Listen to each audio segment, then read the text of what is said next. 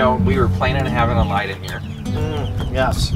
And then you and I were talking yesterday or the day before and talked to me. I agree with the whole natural idea. Can you share a little bit on the... Yeah, I'm glad you brought that up because I don't know if I've ever talked about this on video.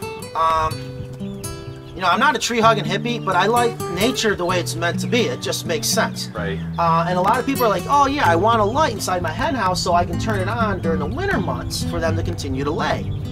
Yeah, that will work, but chickens are meant to rest during the winter. That's when most of them will start to molt, and they need that extra protein that would go into the eggs to help develop those feathers. So I think it's good to let them go through that natural cycle. So I say don't add a light for the artificial lighting. You don't need to add a heat source inside the hen house. That's another big no-no in my opinion. It's all about consistency. Chickens do extremely well in cold temperatures. It's the wind chill. And you're able to open and close your windows, open and close these screens, but they do fine in the cold, they do well in the cold temperatures, but you gotta have consistency in that temperature going from the hen house to the run.